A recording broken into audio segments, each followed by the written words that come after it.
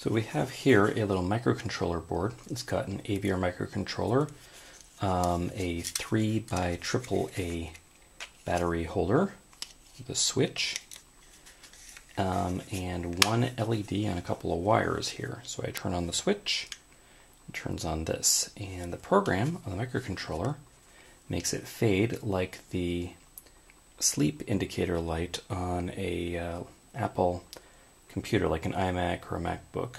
And then we have here also a pumpkin, which I've already carved out, and I've drilled a hole that almost reaches the front surface. So I put all the electronics in a plastic bag, seal it up as best as I can, drop it in the hole, and I stick this LED into this hole that goes almost all the way to the front panel.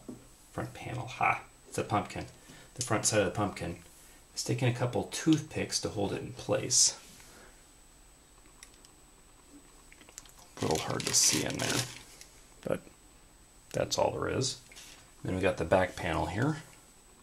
And I'm going to actually put in a toothpick to hold the back panel in place. And then here we go. This is the pumpkin with the sleep light.